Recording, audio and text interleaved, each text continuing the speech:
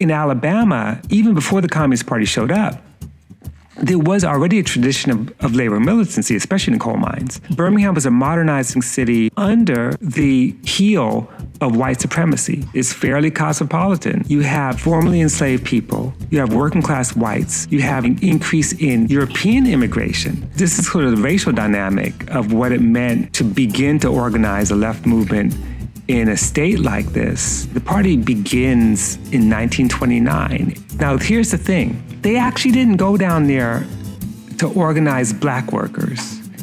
They went there to organize workers with the presumption that black workers are much harder because they're more ignorant, they're kind of backwards. They were anti-racist, but they still believed that white workers were the vanguard. And they get down there, and then they hold a meeting, and who shows up?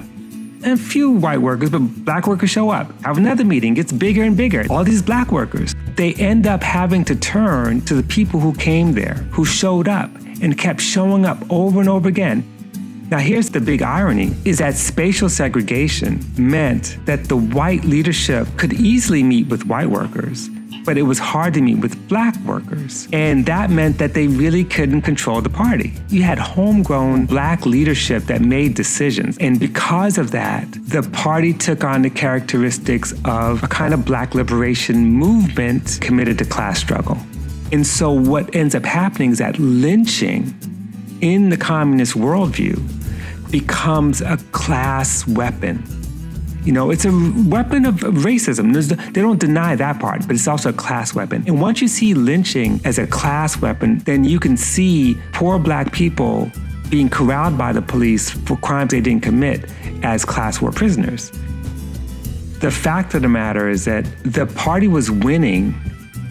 They were winning adherents, they were winning small battles, and it continues to grow.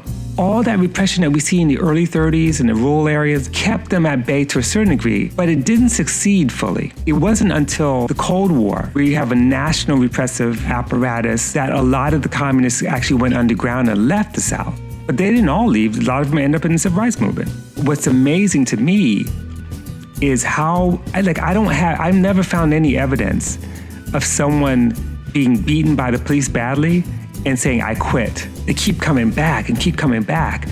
And in many ways, I find that astounding.